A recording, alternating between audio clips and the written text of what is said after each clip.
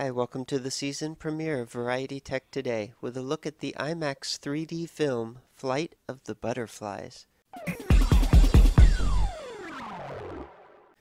If this sounds like a great subject for a 3D film, that's because it is. There are a number of money shots you would expect. Just like particle effects work great in 3D, like snow falling around you, so it is here, except the particles are bigger and they're butterflies.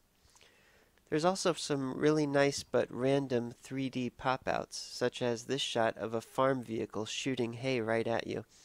This shot was so good I rewound it to watch again.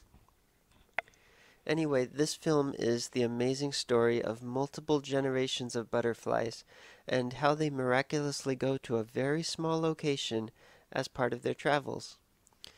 Some computer animation is also used to show the incredible heights this insect flies at, and the 3D really emphasizes the experience. The story follows the reenactment of real-life couple Fred and Nora, who for decades researched the mystery of where these butterflies disappeared to, and with the help of another couple finally found that magical location in a touching scene. I'm not sure if these scenes were filmed in 3D or converted. The credits do list a post-production company called Dimension with an X, and one of the things they apparently do is conversion, but it isn't made entirely clear.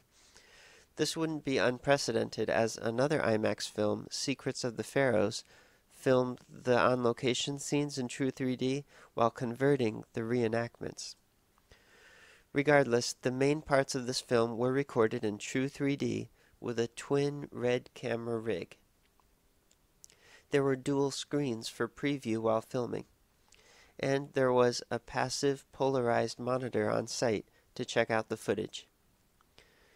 Using this, they were able to get some great close-up shots throughout the life of a butterfly, from its caterpillar stage through its metamorphosis and beyond, including the mother delicately laying eggs on leaves, which is beautiful to watch. But they took it a step beyond and were able to get extreme 3D close-ups of caterpillar eggs and the baby hatching. How was that possible?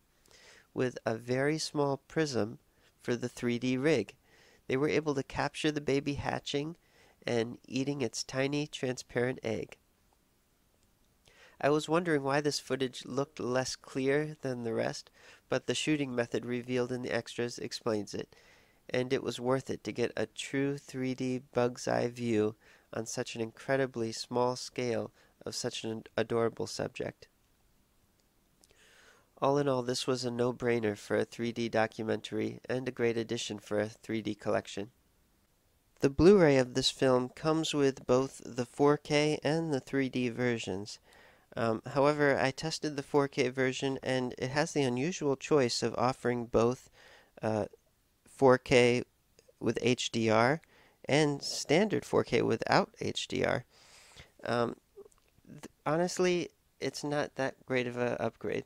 If you had to choose one, 3D is definitely the far bigger choice. I mean, I would usually always say that about 3D, but I think in this case it's even more clear. The 4K has a very marginal increase in clarity, if any. And the HDR, I actually think it looks worse.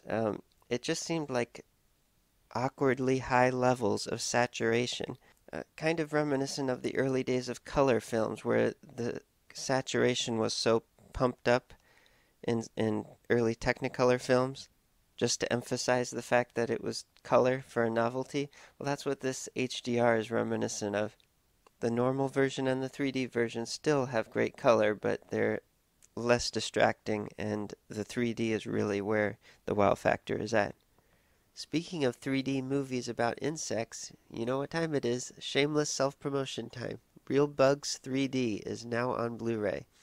The main film itself is 51 minutes, with an hour and a half of 3D extras on a variety of topics. And you know what? I'm going to come right out and say it. The 3D here is even stronger than Flight of the Butterflies. There is a lot of powerful parallax in this film that really puts you in their world.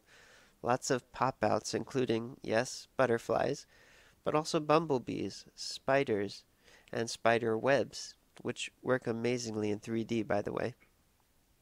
If you got a good system with properly calibrated colors, there won't be any ghosting and you'll be in for a very immersive experience. I'll see you next time.